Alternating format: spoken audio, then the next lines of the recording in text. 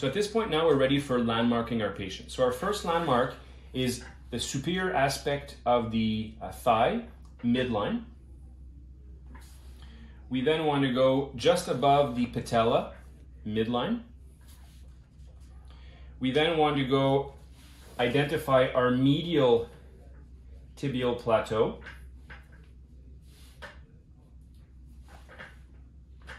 Then the anterior tuberosity of the tibia. And then we want to find the largest portion of the calf, and again, midline.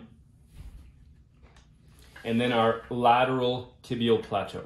Those are our anterior landmarks. We then ask the patient to stand, identify the lateral landmarks. So again, superior edge of the thigh, midline. We then want to identify the lateral condyle, the apex. The apex of the head of the fibula. Largest portion of the calf, midline. Then we go to our medial portion of the knee.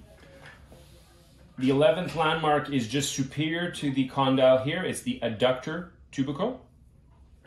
And then we want to identify our posterior landmarks. So number 12 is our superior femoral landmark. Again, midline. Midline at the popliteal crease. And the largest portion of the calf, midline. And don't hesitate to reposition those landmarks if you feel that once you've located them, they're not in the perfect position that you want.